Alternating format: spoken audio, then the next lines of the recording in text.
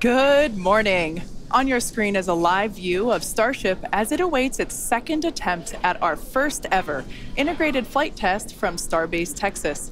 If all goes well, we hope to see our Starship spacecraft and Super Heavy booster, which we collectively call Starship, lift off together for the first time in exactly 33 minutes from now. Thanks for tuning in. I'm Kate Tice, Quality Systems Engineering Manager here at SpaceX headquarters in Hawthorne, California. And I'm Shiva Bharadwaj, a Space Operations Engineer here at SpaceX. Now, if you've been following along, you'll know that we stood down from our initial launch attempt on Monday, and that was due to a frozen pressurization valve on the Super Heavy booster. SpaceX teams investigated the issue and determined that this valve had some moisture in it, which caused the valve to freeze up when we were loading super chilled liquid oxygen into the booster. Now, these valves are super important because we actually need a pressurant to go back into the tank as we consume propellant, and we actually use a pressurant that comes from the Raptor engines. It's heated down there and then put back in the tank. And so a frozen valve there would be a problem during the launch. Yeah, and that's important. You can think of it like drinking out of a thin plastic water bottle. If you're chugging that water, it crinkles if you don't let air back into it. So we use that hot exhaust gas from the Raptor engines to refill that consumed volume as propellant is depleted. So it was a great find by the countdown, and that's why we have a countdown, is to allow us to find those issues prior to liftoff. So all of that being said, our teams learned a lot over the last 48 hours, and we are ready to give it another go. As many of you know, Starship is the latest and largest vehicle developed to date by SpaceX. It will be the world's most powerful launch vehicle once fully developed and have twice the thrust of the Saturn V rocket. But the key breakthrough with Starship is that it will be fully reusable and capable of carrying up to 150 metric tons of payload to orbit in a reusable configuration and up to 250 metric tons when expendable. Now, for context, Falcon 9 is only partially reusable. We recovered the largest part of the rocket, that's called the first stage, but we don't recover the second stage. And Falcon 9's heaviest payload to date is just over 17 metric tons. So 150 to 250 metric tons on Starship is an order of magnitude greater in terms of the payload capacity. Now, for today's test, we will be the first of many as we work towards transitioning Starship from a developmental into an operational program. And the primary objective today is to gather as much data as we can around the fully integrated vehicle. Now, while we have flown the Starship spacecraft in the past, it is going to be the first attempt of Super Heavy and the first opportunity for us to validate how the two vehicles operate together. We are so excited for this. The purposes for today's flight, we will consider any data received that helps inform and improve future builds of Starship as a success. From a milestone standpoint, our main goal is to clear the pad. Every milestone beyond that is a bonus. The further we fly, the more data we can collect. Now, if it does all go well, then we'll expect the Super Heavy to light up its 33 Raptor engines at the base of the vehicle and lift off, clear the pad away down from Starbase, in Starbase, Texas, and then it'll go into ascent. About 3 minutes into its ascent, we're going to expect to see Super Heavy separate from the Starship. It'll perform a flip maneuver, and then it'll execute a boost back burn, and we're going to be targeting a hard landing in the Gulf of Mexico. And while that's happening, we hope to see Starship's 6 second stage engines ignite and watch as Starship coasts for about an hour at altitudes ranging between 150 and 250 kilometers before re-entering Earth's atmosphere and make its own hard landing in the Pacific Ocean about 250-ish kilometers offshore. Right now, next activities coming up. The flight termination system arms at T-minus 2 minutes. Thrust vector control checkouts at T-minus 2 minutes. And then after that, major activity will be the T-minus 40-second gate. There's the view looking up at the 33 Raptor engines. There are 20 engines in a circle on the outside, and as Shiva said earlier, 13 engines on the center. Those are the ones that gimbal and steer the vehicle.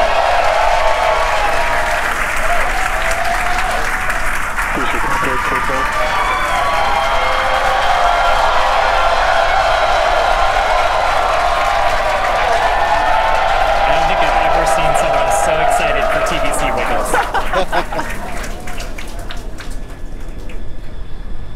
Love this view. These are the 33 Raptor engines at the base of the Super Heavy booster. I think we can see those wiggles now. We're currently inside 90 seconds. Next major activity, T-minus 40 seconds. That is a gate, a decision point. We're waiting. Possibility the propulsion team may need a few minutes.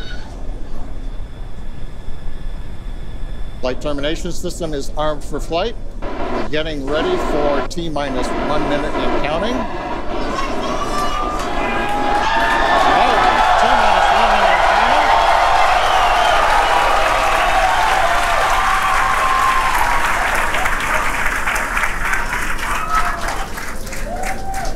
counting. Next, we'll see as we get past T-minus 40 seconds for final checks of the vehicle.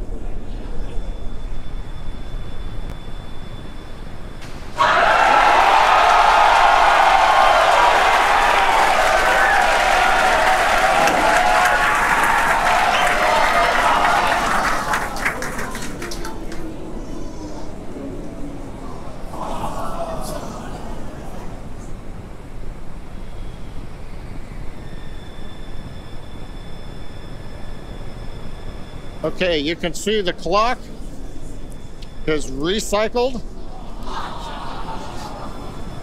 Flight director has called a hold. We are recycling. For the moment, we'll see where they move the clock back to. They could hold at T-minus 40 seconds. They could go to an earlier point. Give us a minute to listen into the nets, and we'll see if we can get you more information to share. John Innsbrucker again here at the Hawthorne webcast desk. We're holding a T-minus 40 seconds. What we've heard so far is we have a couple of issues we're working. One is the booster tank pressurization. Final pressurization was just a little bit long. That's not unusual. We've held at T-minus 40 seconds before to pressurize. That appears to have been resolved. At the same time on the second stage, they're working some final purging. We should know very shortly if that is cleared and if we'll continue the countdown. Everyone, especially that person, is excited to keep going. Like John said, we should know shortly if we are able to continue. But as we mentioned before, we are able to hold up to 15 minutes and still be able to lift off today. Yeah, on Falcon 9, it's a little bit different. Once we start propellant loading, we pretty much have to go at the targeted time. Otherwise, the propellants can warm up and we may not have the performance for that particular mission profile. It's a little bit different on Starship. Folks, if I can interrupt. Yeah. It looks like they're clearing all the flags, and we're going to release at T-minus 40 seconds. That is amazing news. Amazing. Team working quickly through their issues on first and second stages. And I'm sure all of the rehearsals and simulations that they've been doing have prepared them to evaluate this data quickly to try to get us in for today's launch attempt. For those of you just joining, we have a brief hold at the T-minus 40 second mark. The team is resolving one issue with the bleed purge on the stage 2 Raptors. Like John just said, the teams are quickly working that, and it looks like the flags are being cleared as we speak. So we should be able to resume the launch countdown any moment now. And it's worth noting on Starship that once we resume the countdown, it restarts from the 40-second period, and then we keep going unless another condition pops up. So stick around because Starship could be going here real soon. Don't walk away, that's for sure. Amazing views here coming to us from Starbase, Texas. Cheering to close the start again.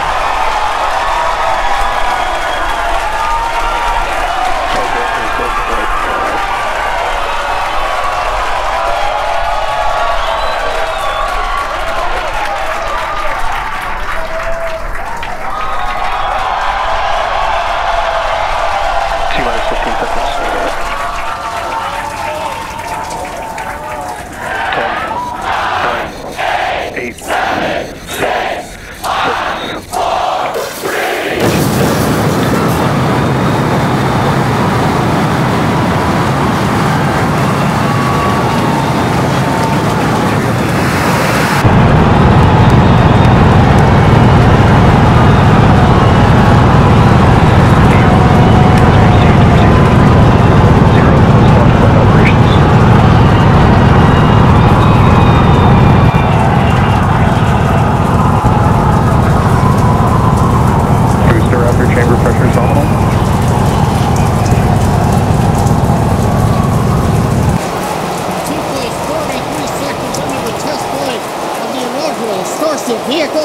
tower clear to end a pitch over. Propulsion reports first stage engines nominal. What a sight from the ground cameras at Starbase. We're flying at twice the thrust of the Saturn V heading to space. Authorization of signal, surface proceed. We're throttled down and throttled back up. Going through the period of maximum aerodynamic pressure.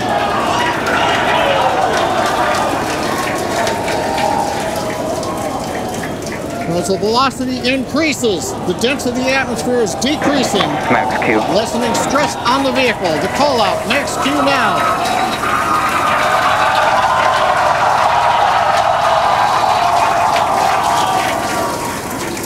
Continuing to watch the first stage as we head downrange.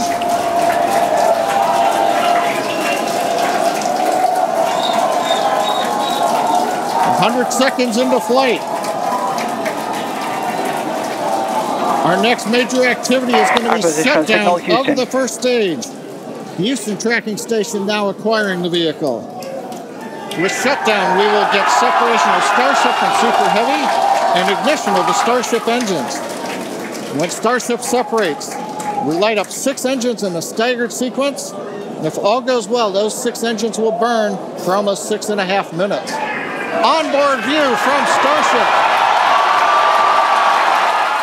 And there's views of the Raptor engines on the second stage as we prepare for stage separation. Now after stage separation, the first stage will flip and begin a boost back maneuver for landing in the Gulf. Continuing to fly, 2 minutes 40 seconds. Let's get ready for main engine cutoff. Booster engine cutoff. Beginning the flip for stage separation.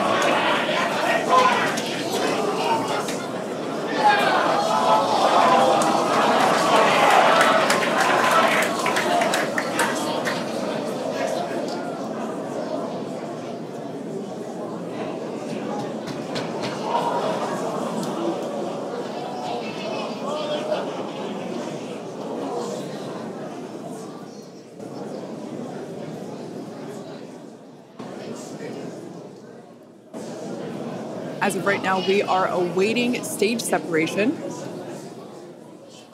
where Starship should separate from the Super Heavy booster. Yeah, Kate, right now it looks like we saw the start of the flip, but obviously we're seeing from the ground cameras the entire Starship stack continuing to rotate. We should have had separation by now. Obviously, this is does not appear to be a nominal situation. Yeah, it does appear to be spinning, but I do want to remind everyone that everything after clearing the tower was icing on the cake. There,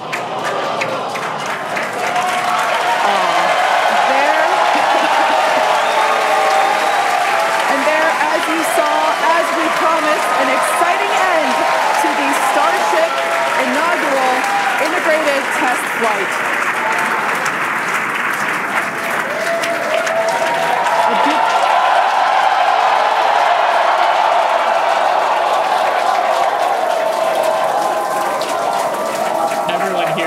Absolutely pumped to clear the pad and make it this far into the test flight, the first integrated flight of the booster and the Starship vehicle.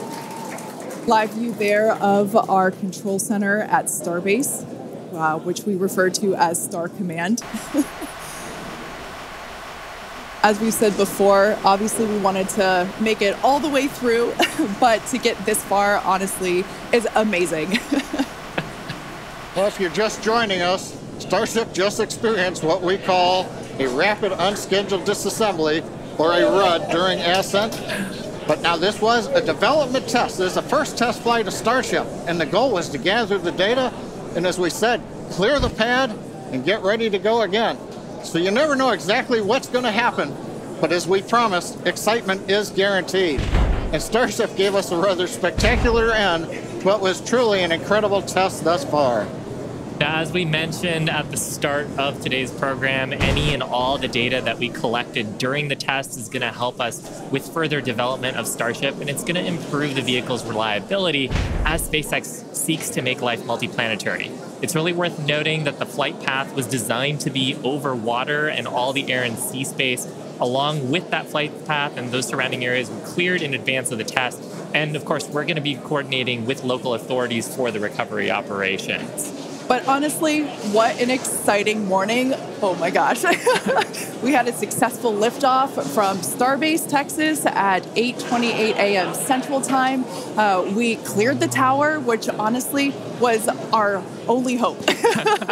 We cleared the tower, and all the data that we collected all the way through all those Raptor, those 33, although I think we saw that 3 Raptor engines were out, but we got all that data, and we got so far as to hoping to see the Starship, the second stage, separate from the first stage, the Super Heavy booster. And unfortunately, we didn't make that happen, but that's okay. It was the first integrated launch, and honestly, today was amazing.